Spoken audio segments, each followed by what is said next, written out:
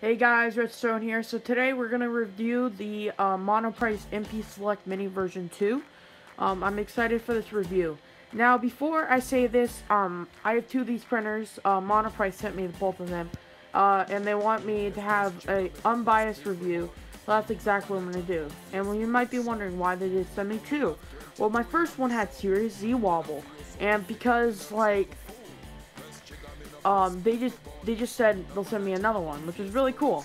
But yeah, I mean, it has very bad Z-wobble. You could see the lines on every single print, like, so big. It's not even funny. So what I did was, Monoprice sent me this one, so I actually can do a good review on it. And I've got to say, this one prints a lot better. So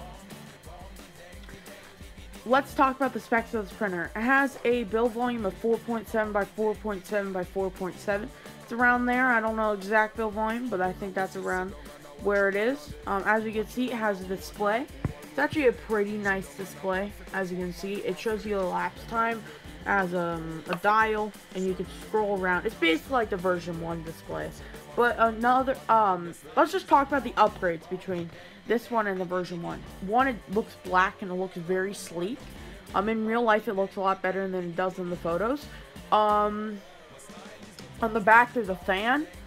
And, another thing is the insulated bed. I don't know how well you can see that, but there's like this insulation pad underneath the bed. And the all metal hot end, which I'm going to get to a little bit later.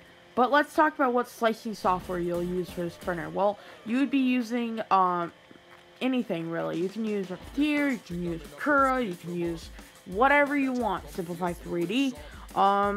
But you just have to make sure that you're slicing it correctly and making sure it's in the size of the printer. As you can see, I have coffee PLA right there. It doesn't actually smell like coffee that much, but whatever. And yeah, I mean, also has a heated bed. And let's talk about that whole all-metal nozzle. So basically, I've not had a clog yet, and I've been running about 3 filaments on here, so that's a good thing. In terms of print quality, it prints good, but the problem is, the Z-axis does not print that well. Let me show you. I have a 3D Benchy right here. Yeah, it looks good. This is actually printed on this printer. You can see all the strings, but I don't care about those. But if you look closely at the layers, you can see a little ridging on the layer lines itself. And this is unacceptable. Monoprice needs to fix this. And I found that there's nothing supporting that lead screw in there. I also found out that it uses a DC motor for the Z-axis. What are they thinking? Yeah, I'm probably harping on a printer that costs only this much money, but seriously, why aren't they using a NEMA 17 for the Z-axis? I mean, that tells you that it's a Malian clone. I have a Malian M100 right there, and it uses the little DC motor for the Z-axis. I guess if you're gonna put it on an axis, it'd be the Z, but still, it makes pretty bad layer lines. So first upgrade I'm going to do to this is change it to a NEMA 17 motor. I have a couple of them, so that's what I'm going to do. But yeah, so let's sum up this review. I know this is a shorter review, but there's not much to talk about. It's basically the version 1, but a couple more upgrades. Print quality, I would give an 8. Design, I would give a 9. You know, I'm not going to actually do that, but if you're interested in that, I'll leave a comment below. But yeah, I mean, it's a good printer. I mean, if you want something under $250 that prints kind of small, that has a heated bed, all that stuff, you can print ABS. I've actually printed ABS on this thing, and it actually works pretty well.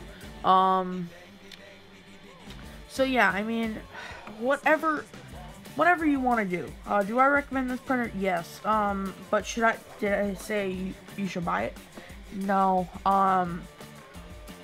For just $150 more, and when you're spending money to get a 3D printer, the CR10 that has a 300 by 300 by 400 millimeter build volume is just $150 more than this, and that kind of worries me.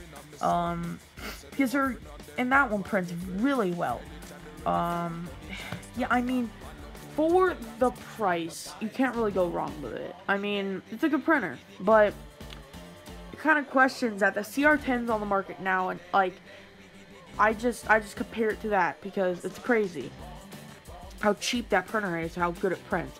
But yeah, I mean, that's basically my review of the printer. Thank you very much for tuning in to this episode. Bye!